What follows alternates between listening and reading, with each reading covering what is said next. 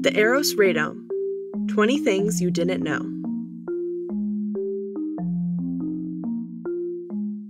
Landsat satellites move in a polar orbit from north to south at over 27,000 kilometers per hour. For the 10-meter antenna at EROS, a typical flyover, also known as a pass, lasts 14 minutes from horizon to horizon.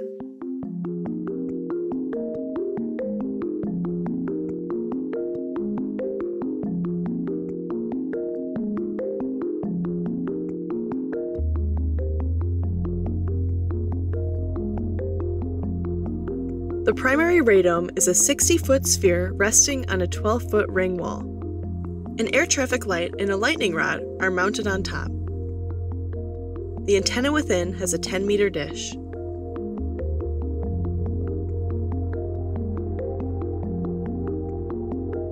The 10-meter EROS antenna has counterweights to offset its 4-ton reflector. The entire system is so well balanced it can be moved by hand.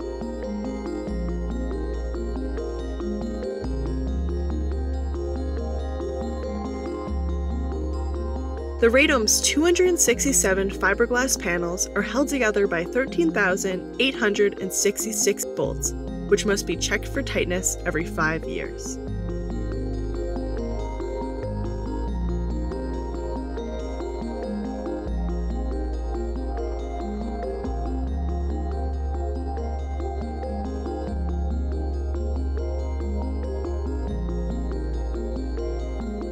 The EROS antenna requires an extremely stable base.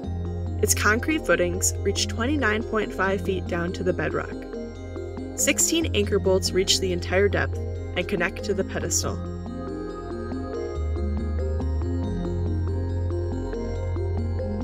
The 10-meter antenna at EROS has 2 primary axis motors, azimuth and elevation. They allow a full range of motion, in theory. But for a full overhead pass, the motors would need to move impossibly fast near the zenith point to keep up with satellites. With a 2-axis system, zenith data is often lost. To account for this, the EROS antenna includes a 3rd motor installed with a 7-degree offset. The 3 rotation points work together to execute full passes without overworking any single motor.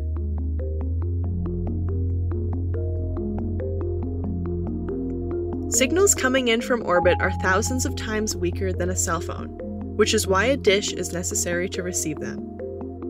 The antenna's transmitter sends commands at 100 watts and must be aimed extremely accurately to hit satellites over 400 miles away. Between passes, the EROS antenna moves to stow position, the point of balance where the least amount of pressure is on all moving parts. This stow position is sometimes referred to as birdbath mode.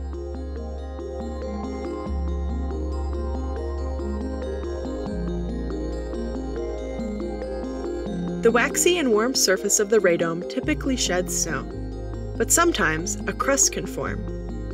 2 snow ropes are attached to the top of the dome for removal. It's not high-tech, but it works.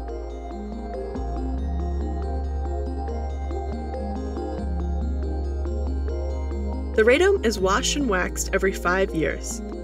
The bolts are tested at the same time and tightened if needed.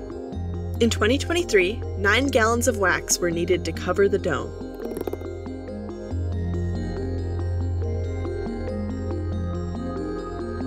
The EROS campus is also home to a 5.4-meter antenna with its own dome.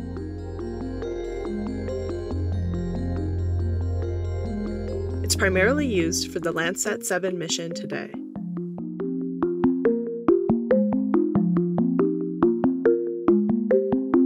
The first 10-meter antenna was installed in 1996, and just prior to commissioning, it was destroyed by softball-sized hail. It was rebuilt in 1997 and covered by a dome structure to avoid a similar fate.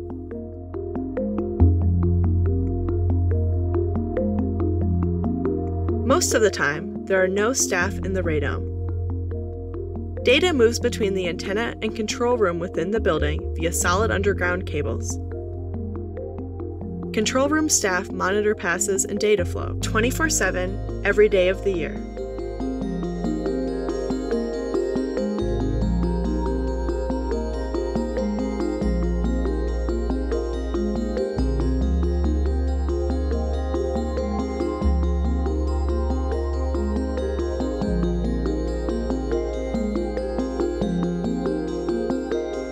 Visitors to EROS often comment that the radome resembles a giant golf ball. To be exact, it's 429 times larger than a standard golf ball. To play 18 holes with it, you'd need a super-sized course over 62,000 acres. That's approximately the size of Milwaukee, Wisconsin.